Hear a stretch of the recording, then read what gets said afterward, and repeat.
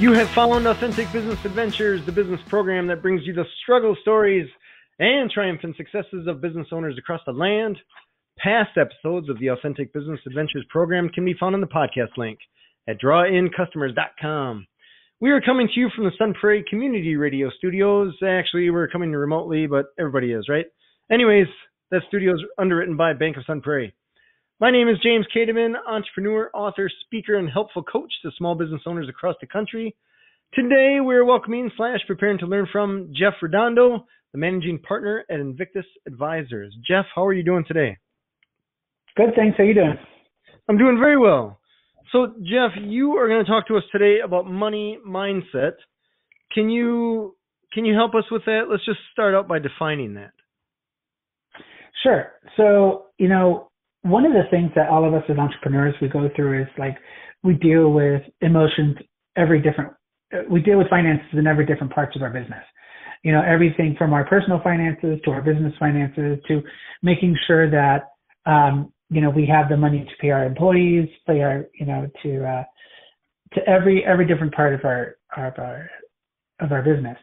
But one of the things that we sometimes forget to talk about is the emotional, I would say, baggage that goes along with finances and about people's perceptions of money and about how they react around when they don't have enough. They go into a scarcity mindset. And Sure. So as business owners, we always have to be leery of when we start going down that path of emotions and getting our emotions wrapped up into finances. That's fair. And how long have you been helping people with this? We actually created this it's a new program through our firm. What we've realized with a lot of our clients is that they're afraid to look at their finances. They're afraid to look at where they're at as their business. Sure. And so, our classic example is we have one of our clients who's a 7-figure business owner and didn't know that he was making 7 figures. And, all right. I know you're probably shocked at that, but what it does is that he was so with his nose to the grindstone that he really didn't look at his finances, and he really didn't look at, the business he was creating, because he was so focused on selling and he was so focused on the operations of the business that the finances came third. Sure. And so when we had to tell him, hey, you're making 7 figures, he had to step back and got him into a new perspective. You could sell all you want, but if you don't know where your business is standing, then you're just going to keep selling and selling and selling and not knowing where that leads you. Did he have a ballpark idea? I feel like he would get a huge tax bill and think, hey, what's this all about? Yeah, he was right around, he was right around high. He thought he was around high 6 figures. Like he knew Okay. that. Okay. He could just feel it without looking at any financials. But he didn't really know that he busted that 7-figure mark until we actually told him. Sure. Right. And it's just because you may look at your bank statements and you may look at your bank statements and be like, oh my God, I have plenty of money. But when in reality, you really don't, because Right. things are going in and out, especially at that level. Things are Sure. going in and out so fast. Right. You don't know where you're at. Sure. So where you're coming from, is it mostly a paperwork accounting direction, or is it more psychological than that? It's more around emotions. Okay. Because one of the things that we've talked a lot to business owners about is, I'll ask a business owner, hey, how often do you meet with your accountant? And they'll be like, once a year. And I ask them why. And they said, well, I'm afraid to talk to him. So then, all right. And I was like, I asked another question, why? And they said, because I'm afraid what he has to say to me, or I don't understand him, or I'm I'm fearful of what he has to say. Sure.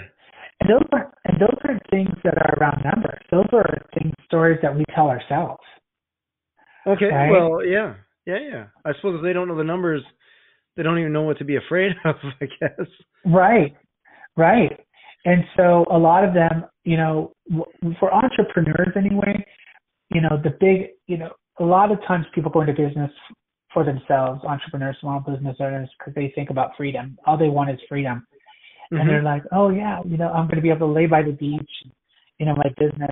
It's the typical view of entrepreneurism. But Sure. what happens is that people get, they don't realize their finances. Mm-hmm. And once they realize, hey, I'm not doing so well, then that dream of freedom in entrepreneurship is kind of blows them out of the water. Sure. And so it's an eye-opening experience when you actually have to look at your financials and deal with the emotions that come around with that. Sure. What percentage of business owners that you come across would you say have a solid grasp of their financials? Maybe 25 to 30%. Really low. Okay. Really low. Most of the business owners, when we talk to, were like, hey, perfect example. We were at a business conference one time and we were talking to a colleague of ours and we're like, hey, where are you at financially? And they're like, they were quiet for a minute. They were actually like thinking, and they're like, I really don't know. and I was like, okay, what was the last time, when you spoke with your accountant? She says, last time I spoke with my accountant, we were around 6 figures. And I was sure. like, okay. And that's a typical story. All right. When we talk to small business owners, it's like, they say, or they'll say, I'm around 6 figures, or I'm around, $50,000 a year, or I'm around $80,000 a year. Sure. Right? There's very, very few that are able to say, you know what? Yes, I make $75,000 a year, or I make $80,000 a year. Like they're very confident with saying that. It's sure. always the number, it's always around, it's always about, it's always, All right. And can you walk us through how you solved it? It really has to do with them getting a better grasp of their confidence around numbers. So, we talk about, it's not just we talk about finances and, where, we have a program that we're talking about. It's not just about finances. It's about numbers in general. Mm-hmm. So, one of the things that we talk about is everyone, a lot of people have issues around their age, or a lot of people have issues around their weight, or a lot of people have issues around their the mileage in their car. Or so it's not just a matter of their finances. It's about numbers in general. And so one of the things that we talk about with people is we help them reestablish their relationship with money and reestablish their relationship with the numbers in general. We talk to them about what comes up when they're looking at their budget. We talk about, when your accountant hands over your financial statement, how do you feel? Because all that is relevant. People are like, oh, you shouldn't have emotions in business. It's true, but everyone does. Sure. And so if you can control those emotions and you can control the way you look at numbers, then you're way more likely to make better business decisions. Gotcha. Okay. Well, that makes sense. So when someone comes to you and you can tell that they're just a train wreck when it comes to even knowing anything about their numbers, what's your first step in helping them? It's really kind of helping them understand why they're in a train wreck in the first place. Sure. It's a good example is I got off the phone with somebody a couple of days ago, and she talked about when she was in college, she she was in so much debt, and she felt overwhelmed, and she felt that she didn't know where to begin. And so in this time, during the COVID-19, it's the same thing. A lot of people have lost their jobs and they don't know, I don't know where to begin. I don't know where to start. I don't know, what to do. Sure. And if you're in this spiral of negativity, you're never going to be able to see the resources that are available to you. Very fair. Very fair. And so what we do is we help people, stop that spiral out of control and get them to a point where they can start thinking rationally about like, maybe I can drive for Uber, or maybe I can pick up a second job, try to look for another job. But they're so focused on, their current financial state that nothing else matters. All right. So when you meet someone like this, it doesn't sound like they have to exclusively be an entrepreneur, that they could just be a person that just personally don't really know where they stand financially.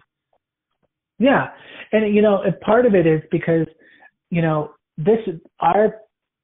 we've recognized this in business owners specifically, but this program is not just designed for business owners. It's really designed for anyone that's having difficulty handling the emotions around their finances. Okay. One of my colleagues with one of our business coaches, she says, I bought a money mastery program, but I didn't complete it. And I asked her why. And she says, because I couldn't even pull it out of the box. All right. Right? She felt, just by pulling it out of the box, she immediately felt overwhelmed. Because she didn't know what to do first. She looked at the program and she's like, what do you mean I have to budget? What do you mean I have to do, save money? What do you mean I have to cut this expense? What do you mean I have to cut that expense? Sure. And if you're not even comfortable enough looking at your financials in a calm and confident way, you can't even expect to create a budget. Right. And we don't even use the word budget. Right. And we don't even use the word budget in our program. Okay. Right?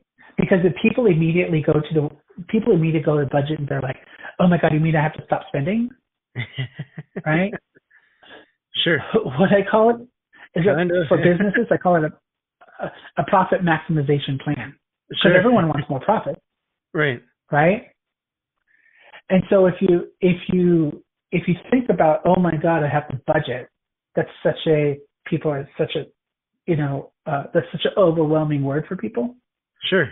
So if you change it to profit maximization, then most business owners are more likely to stick with it because they're raising their profits. All right. That's fair. So you mentioned the word program. So is this something that you take people through X number of weeks or classes, or how does this work? How is it structured? Yeah. So it's an 8-week program that we have both one-on-one calls and group calls. And the group calls don't go into your personal finances. And actually, none of this really goes into your personal finances at all. It really doesn't talk about if you're able to pay this bill and how you pay this bill and, budgeting and all that stuff. It's not really designed for that, It's really designed to help people get out of the emotional weight around finances and numbers. Mm-hmm. And so the group calls that we have with people are more strategies about how to get your head out of this emotional overwhelm and to help you get back to a comfortable one-on-one relationship with money. And the group calls are designed to help you understand what important things that you need to do and the mindset you need to have to be able to really put you in a better financial position. Okay. And then there's 3 one-on-one calls with me. And then that's when we actually get into more specifics around what you can specifically do or specific challenges that you're having to get through a financial piece at the time. So for example, like let's say you're enrolled in the program, you speak with me and you say, hey, I've lost my job at, I run a restaurant, I'm a waiter in a restaurant and I lost my job. Now what do I do? So we'll brainstorm together to figure out different income strategies that you can help use to help you get more income, right? Gotcha. Because it may not just be a matter of finding a job. It may be a matter of like cutting down expenses. It may be a matter of really saying, you know what, I can't afford my rent right now. I'm going to move in with my parents, and dealing with that emotional stuff that's going through that, and understanding that it's a one step back for two steps forward. Gotcha. Okay. Well, that's fair. So you must come across people that their problem is that they just don't take any action, or they're path of least resistance people. How do you deal with them? It's actually working with them to figure out what their hang up is. Okay. It really has to deal with people's commitment on really improving their lives and improving themselves. Sure. And so that's one of the things that we talk about. Is we talk about, do you really want to know your numbers? Do you really want to move your life forward? Sure. Several of our clients they have, we do their accounting, we do their taxes, but they're not committed to their numbers, right? And you've got to be committed to your numbers to be able to really move your business forward. You've got to be committed to your numbers in your personal life, so that you're able to really look at your goals and create a better life for yourself. Okay. What do I want to ask here? Presumably this thing has been going on through you guys for a little while, right? Is this fairly new? It's fairly new, and it's only because we've realized that a lot of our clients have this problem. Okay. And a lot of the people that we've talked to, small business owners, have this problem. Gotcha. Okay. And so this may be on top of or in addition to some other type of coaching, I imagine? A lot of this program is really for the beginning person who can't get their finances in order or can't emotionally wrap their head around finances. Okay. One of the strategies that we talk about in the program is a real simple way to show profit in your business or to show profit in your personal life, and how to do that month to month with ease. Okay. And so one of the ways we talk about that, and I'll give you the little tip, is to open a few checking accounts. Okay. Right? Whether you're business or personal, right? If you have two checking accounts, one with all your income and one with all your expenses, you'll know at the end of the month if you're able to save or not. If you're saving. Okay. Right? And so what that does is that really shows you where your income is coming from and where's it's going out. And that's the biggest advice that we can offer to people that are really struggling with money, because then you start to see really clear, what you have left over and what you don't. Okay. That's fair.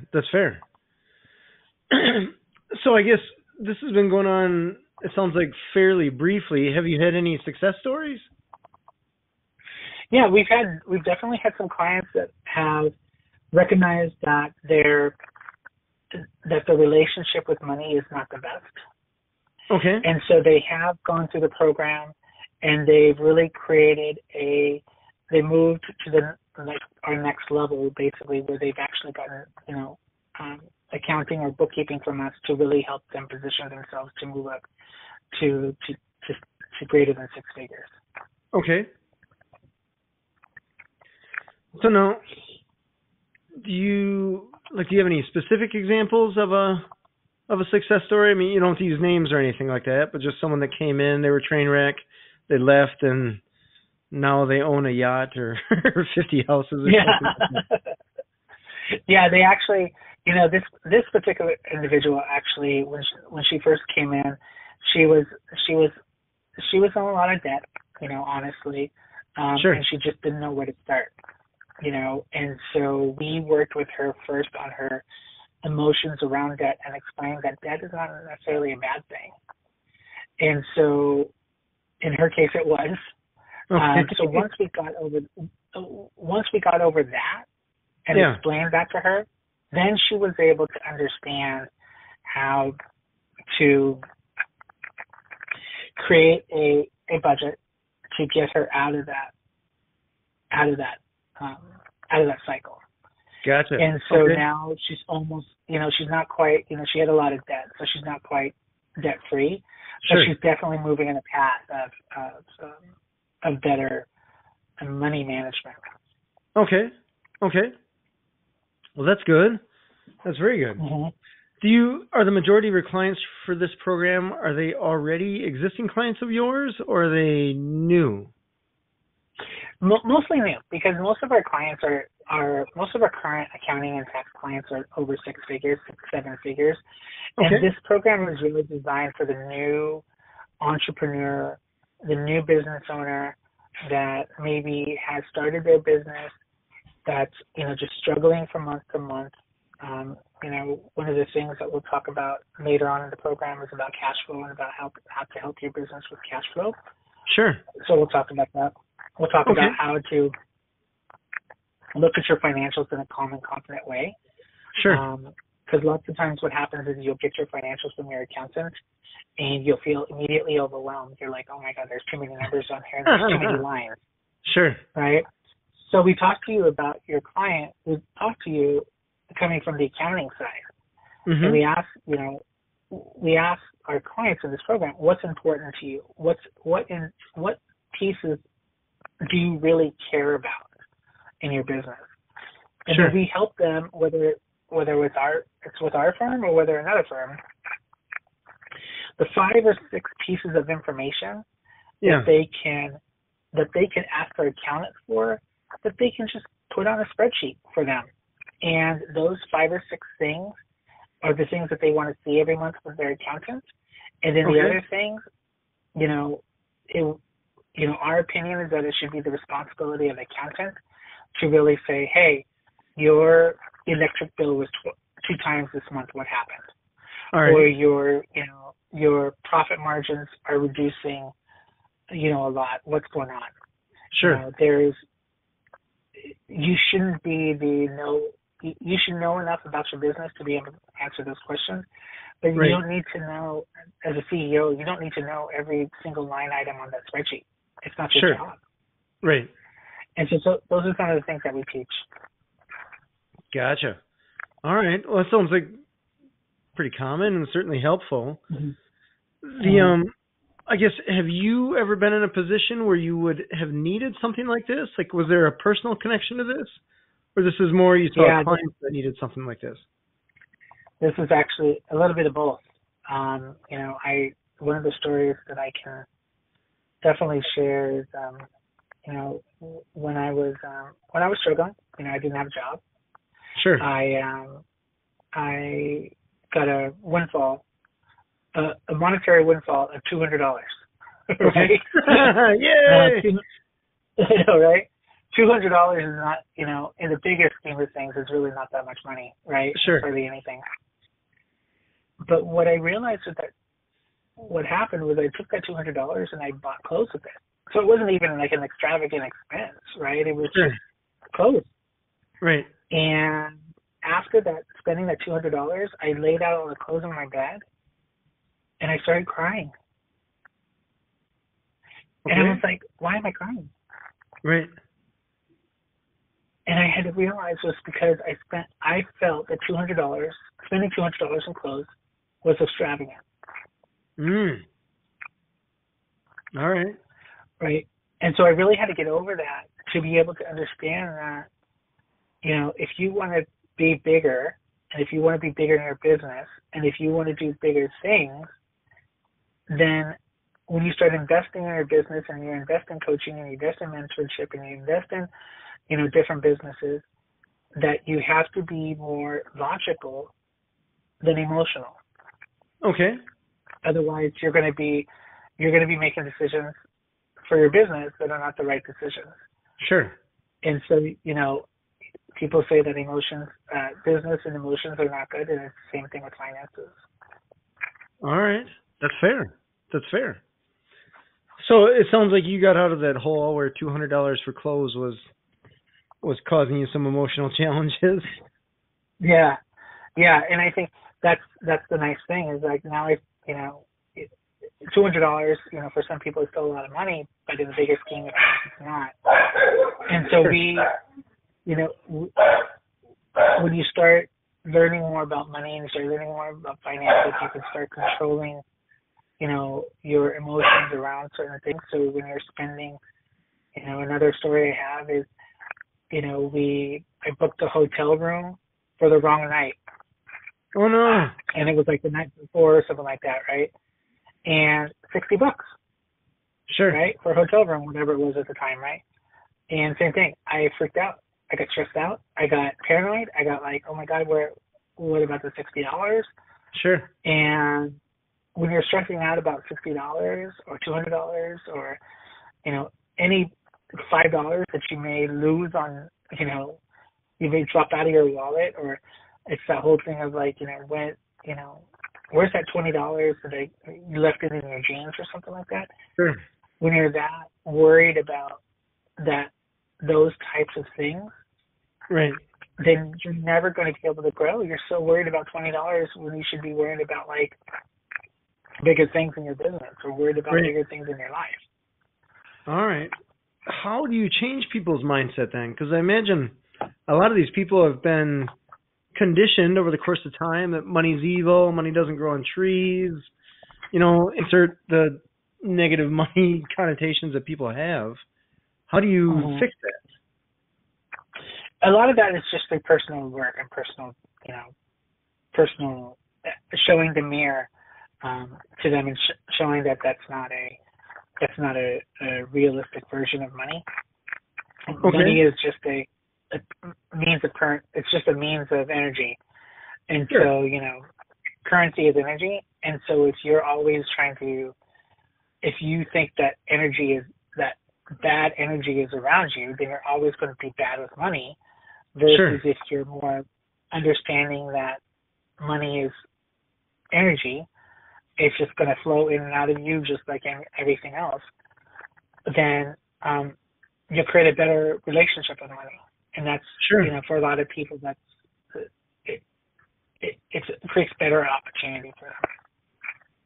I like the energy analogy. I like that a lot. Mm-hmm. Yeah, that's clever. That's really, because it's really important when you think about it like that, and it's important when you take, if you're, another example I have is I was coaching someone on about sales. And it's that if you're being scared to being sold to, you're never going to be able to sell yourself. Sure. Right? And it's the same thing with the whole energy concept. You put that, that bad juju or energy, whatever you want to call it, around you, and so you're never going to be able to close sales if you're not open to be sold to. Right. That's fair. That's totally fair. Interesting. So when do you think you personally made that mindset shift? It's really been since I started with the firm. When I became an entrepreneur and went from employee to business owner. Okay. That really helped. So Vidal and I started the firm about 6 years ago. Okay. Well, he started the firm. He started the firm and then he asked me to join. I was working the 9 to 5, and then I ended up becoming an entrepreneur. And so once I became the entrepreneur, then that's when I started realizing that this, you have to start investing in yourself and start investing in your business and start investing in, the opportunities that come along. Sure. Otherwise, you're never going to grow. And so that for me was really the the biggest time where my mindset shifted. Sure. Interesting. That is interesting. It's so peculiar, the what I want to say, I guess the mindset, for lack of a better word, that people have on money, that is generally negative, and it takes some, you actually have to take a shift and really think about it in order to consider it to be a positive thing, or maybe even neutral, right? Where it's just I use the analogy where it's a tool, just like a hammer, and you use it to accomplish certain things, but it's not the end all be all. But you just have to learn how to use that tool. Just whereas a hammer could hurt you, a hammer could help you get stuff done too. So that's I was going to say, that's exactly the point with this program, is getting people to a neutral spot so that they can actually look at their money more objectively. Sure. One of the books I've read is by Mel Robbins. I think it's called The 5-Second Rule. Oh, sure. And she talks about how if you count 5, 4, 3, 2, 1, and then just do what you need to do, it takes it from the emotional side of the brain to the logical side of the brain. Sure. And so a lot of times that's what you need to do with money, is take it out of the emotional side of the brain and move it into the logical side of the brain. Then you're able to make better business decisions. Sure. And do you ever cross decisions around finances? Sure. Do you ever come across people, I guess I see this in coaching as well, where some people are just happy with the problems that they have, and as long as they are attending class, so to speak, to repair that or fix that without actually fixing it, that they're okay with that? Do you ever run into that? Where people kind of go through the motions of listening to you but not really taking any definitive action? Oh, yeah, that happens all the time. There's a lady I got off a call with earlier this week, or not earlier last night, and she says, I gave her some different options because her, it's a tough time for businesses, and especially in her line of work, it was even tougher. And I said, what if you do this and, this new area? And she's like, well, I can't do that because I have no control over it. Oh. I said, what do you mean? And she says, because things are constantly changing. And I said, well, it's either you have one or two options at this point. Sure. Ultimately, right? Either you can close your business, right, or go back to what you were doing before, right, within this specific area. Sure. And she says, oh, I don't know. Right? Well, it's the whole thing is that if you're a business owner, you have to make decisions. And if you can't make decisions, fast, quick decisions, you're never going to be able to, you're never going to be moved forward as a business. And especially during this time, if you're not pivoting, you're never going to be able to continue growing your business. You're going to be stuck in the same thing, and you're always going to be wondering about where am I going to get my next client from. Right. Yeah, it's interesting because something like this, I feel, is thrown onto a lot of people that may or may not have a growth mindset. I like to think that every business owner at one point or another either has one or is forced to create one, or they just get a job, right? Right. So it's interesting because this is one of those things that I certainly didn't see coming. And I like to think, I don't know if I like to think that, but I can presume that not a lot of people saw coming. And so when you talk about having, let's just say, for example, having 2 to 6 months of operating expenses thrown in a little piggy bank somewhere, and I've had people ask me like, well, why would I need that? And something like this comes along, and you can see how fast money like that can get drained. If you're a restaurant and you go from typical revenue to next to no revenue, it can be a challenging time. Well, just not just, in the revenue side, but also in the tax side. Because so many of the loan programs now, the PPP and the EDO, which is the other loan program that's out there, the SBA program out there, it's all based off your tax returns. And so if you're showing like massive losses in your business, right, you're not going to qualify for the loans. Sure. right? You maxed out your tax deductions, but now you don't get any money for loans because you don't show income. Sure. All right. So people are making all these decisions based on they're making emotional decisions, financial decisions based on what's going to be best for them at the moment, instead of looking at their emotional financial decisions in the long term. Right. And so we always work with our clients to figure out, what is your long-term goal? Like, if you want to buy a house over the next 5 years, then you're going to have to pay taxes.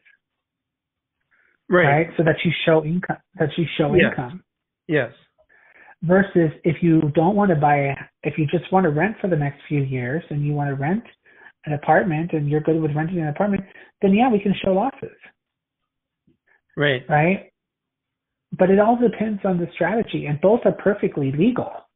Right. Right. It's just a matter of figuring out what you want to do with your business. Sure. And figuring out how you want to grow. And so many people are so worried they don't have any idea of what they're going to do in the future. Right. They just like, okay, just maximize my tax deductions and that's it. So I don't have to pay any taxes.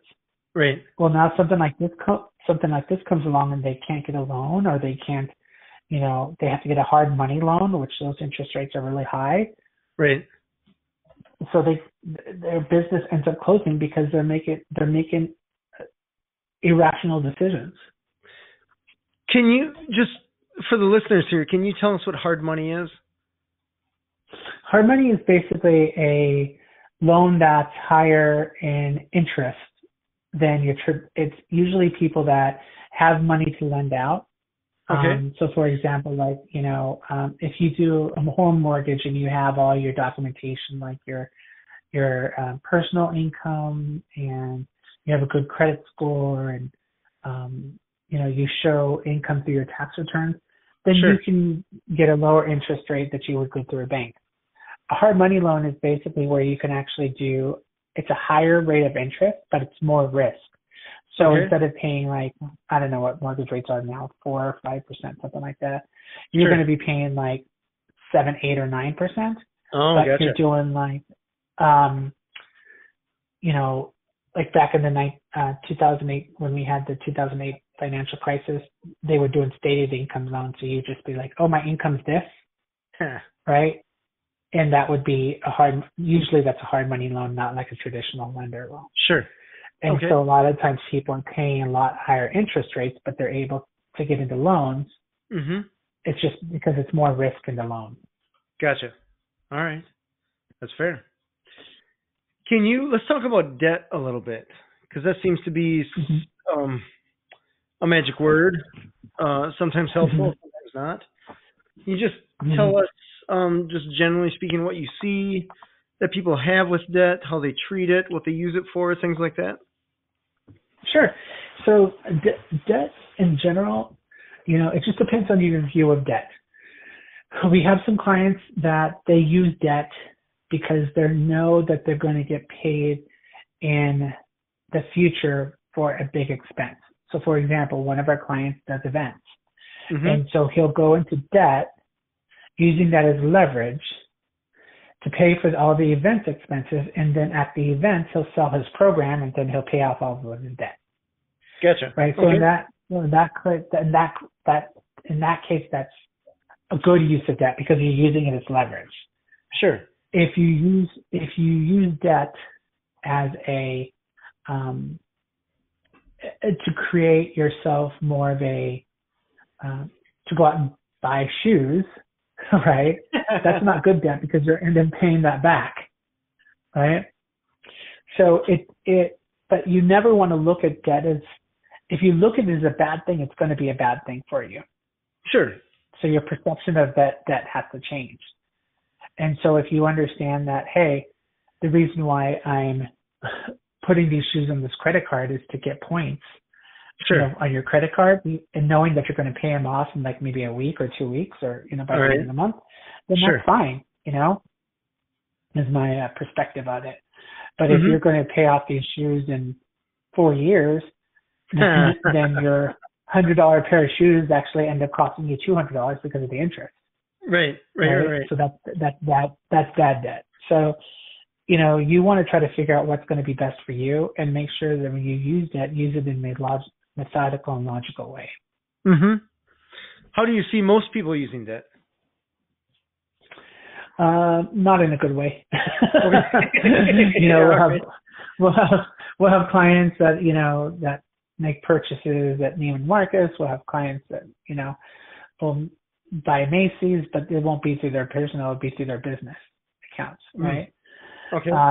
And so a lot of that they create more debt for themselves, and that debt, just creates more stress and anger and frustration, and it just starts digging a hole that you can't get out of. Sure. All right, that's fair. That's totally fair. Mm-hmm. You mentioned something that you wanted to circle back to, and I forget what it is. If you remember, we can, but if not, we can just keep moving on. Go ahead. Okay. You have a business partner with your business here, it sounds like. Vidal. Mm-hmm. Yeah, so do you guys work with clients together, or do you each individually take some, or is this your thing that you take on, or tell me how you guys work together. Mostly this is going to be programmed that you're going to be working directly with me. We actually have, there are some clients that we work with together, but most of them he deals because he deals with, because they're usually 6 and 7 figure business owners. Okay. And these business owners need a higher level of service. Sure. And so he really helps them determine tax strategy and tax planning, and helping them make, decisions on buying other businesses. He helps them create cash flow analysis to help them manage their cash flow over the course of the year. He helps them to budget, to really make sure they're making their profit margins. So really higher accounting and tax functions that he really helps with. Gotcha. The program that I'm working through are people that are, like I said, beginning business owners, maybe, under 6 figures, that really don't have a good grasp of their finances. When you start to get to people that are over 6 figures, then those are the people that really need more of a tax strategy and a tax planning to really maximize their business expenses. Gotcha. Okay. All right. So with Vidal, how did you and him meet and become business partners? So we actually, he's been doing accounting for the last 20 years. He and we actually ended up meeting at a bar, and we just started talking. And I was working for a nonprofit at the time, and he asked if we just ended up becoming friends, and then he ended up asking me if I wanted to join the team because I ended up getting laid off from a nonprofit job. Okay. And I was doing fundraising in that nonprofit job. So he said, well, maybe you can do sales for us. And I was like, okay. So that was my taste of entrepreneurship. Okay. And being a business owner. Sure. And ever since then, it's been a great opportunity. I'm very thankful for what our business has grown to 7 figures, and we both made some really powerful, we've learned a lot, over with the business, and we've learned a lot about each other, and about, I've learned a lot. He's always been an entrepreneur, but I haven't been, so I've learned a lot about being an entrepreneur, and some of the good things and bad things going along with being an entrepreneur. And so that's always been it's great. I am very grateful for the opportunity. Sure. That's very cool. You guys have worked together for how long now? It's been about 6 years, 6 or 7 years. Oh, it's been a little while. I'm in the process of hiring someone for an additional person for calls on call, and it's interesting because I look at the incoming resumes, and it seems like if you've held a job for more than a year at the same spot, you're an anomaly. Yeah. At least with the resumes that I've gotten. So it's kind of funny. 6 years is cool. Yeah, and we actually, one of the things I actually would highly recommend you do is make sure that you pick someone that that are stronger with you in certain areas. That are stronger than you in certain areas. Sure. One of the things is that I like to go to networking events. I like to be around people. I like to talk to people. I like to hang out with people. Sure. Talking about our businesses. Just a social guy. He's not quite like that. He would much rather just be at the computer, driving away the taxes, accounting, talking with the clients. Like that's just kind of like his deal.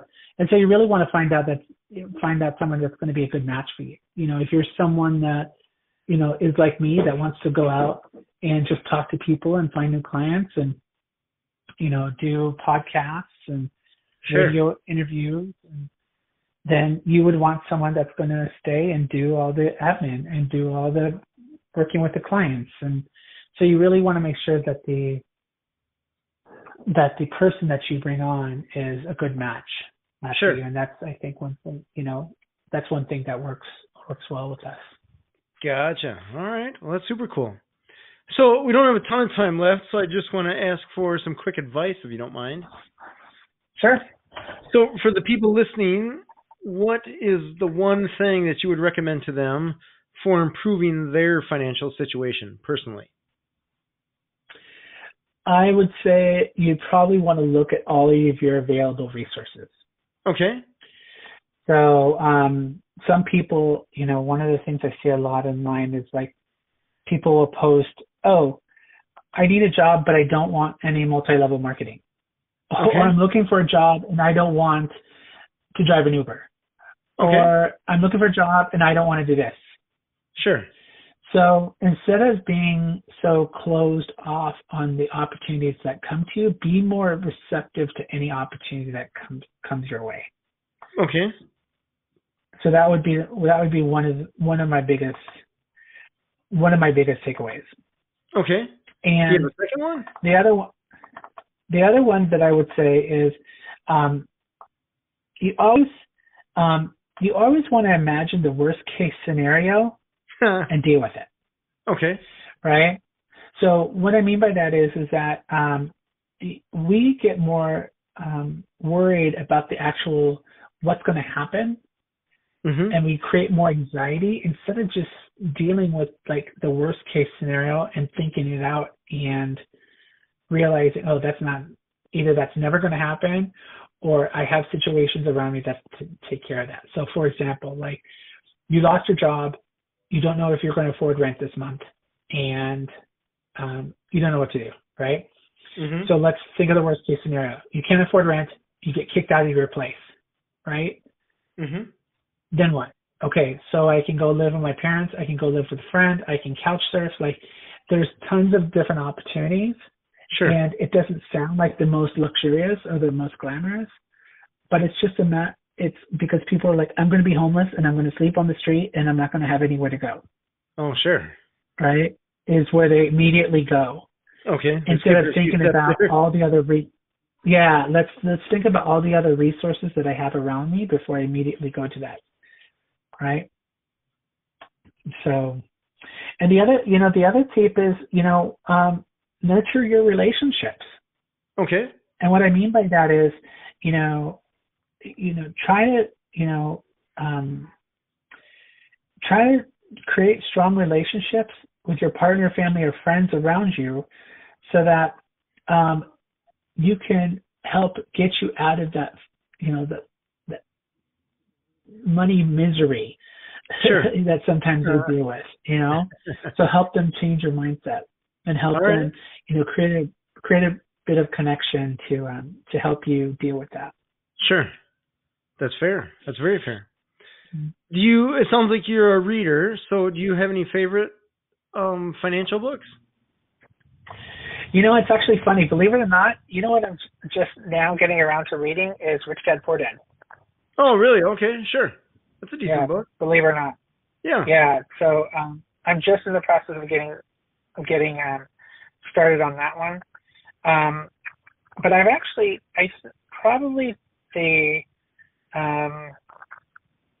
just kind of checking out my Audible. I'm a big audio book person. So sure.